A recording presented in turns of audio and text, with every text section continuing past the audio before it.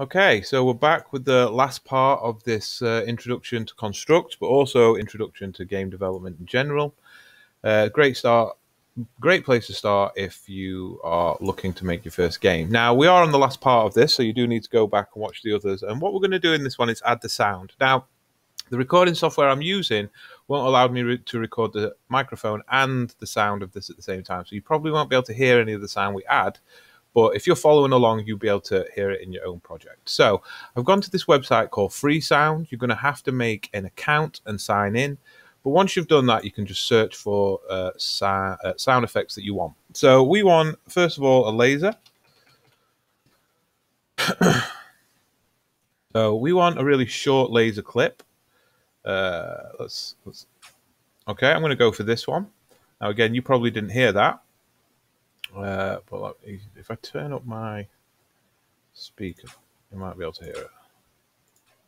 Okay, so what we need to do is click on it, and then we need to check here. So we need to check if it's a WAV, which it is, and it's 16-bit, which it is. All right, so that's good for downloading. So I'm going to hit download, and that's going to add that there. What I'm going to do quickly is, just so I know what it is, I'm going to put it on my desktop, and I'm going to rename it Laser. Okay. Then we need an explosion. Put that right. So again, these want to be relatively quick sounds. These aren't playing for some reason. Why aren't you playing? It's an MP3 anyway. We can't use that one. Oh, seems to be a problem. I'm just going to reload this.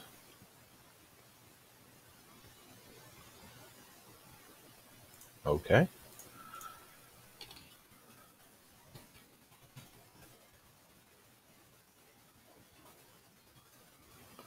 Explosion. Search.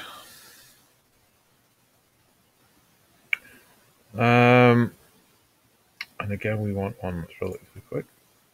That's a bit too quick. Nope, that's too much. Right, and you can. No, too much. You can spend a lot of time going through these sounds, getting exactly what you want. Yeah, I'm going to go for that. It's a WAV. 16-bit, download. And I'm going to rename that explosion.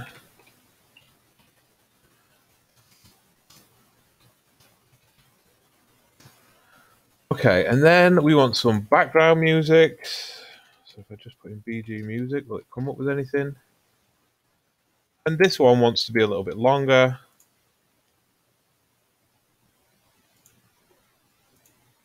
So it stops working after I've downloaded one for some reason. So I'm just going to free sound, load it up again.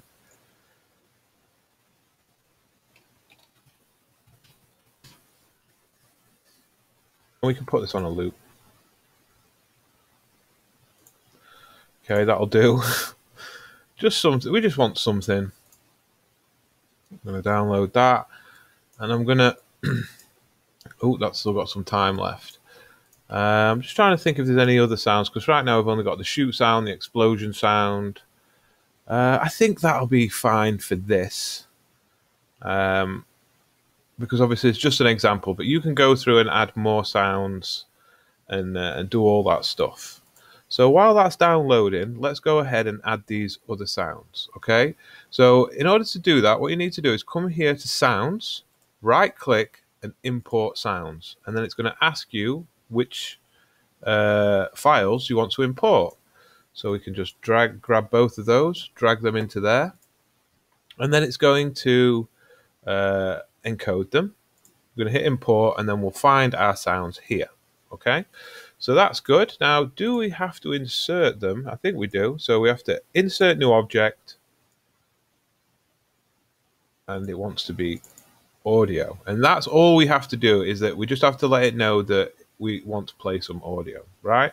So now when we go to our event sheet, we have here, every time we press this, we want that laser sound effect to play. So we go to add action, audio, and we want to play by name.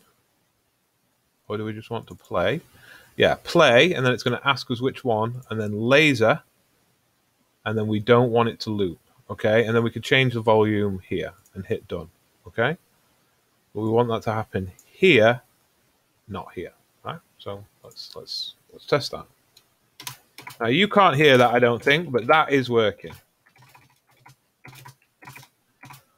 Okay, so let's go in and do the explosion. So where do we want the explosion to happen? So anywhere where we have this spawn explosion. So add action, audio, play, explosion, not looping. Okay, done. And then we can control CV to copy that and post it there as well. Right, hit play.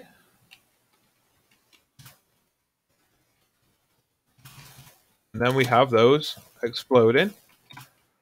That sounds pretty cool. Okay, and then for the background music, which is now download, I'm not going to change the name for this. I'm just going to go to sounds, import sounds, and then just drag that directly into there. It's a little bit longer. It's going to take slightly longer to encode it. And then I'm going to hit import.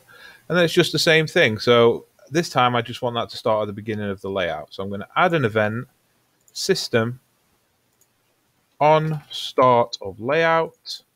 Okay, and I'm going to drag this right to the top because we want this to happen at the very start because it is on the start of layout.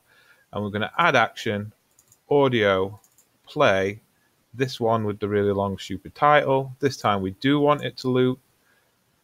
And I'm going to place the volume at, so here it says decibels, 0 is original, is about half as loud. So -10 is about half as loud. So I'm going to take that to -10 and then hit done because we don't want that playing too loud. And then when we hit play, we've got background music playing, got full sound effects in.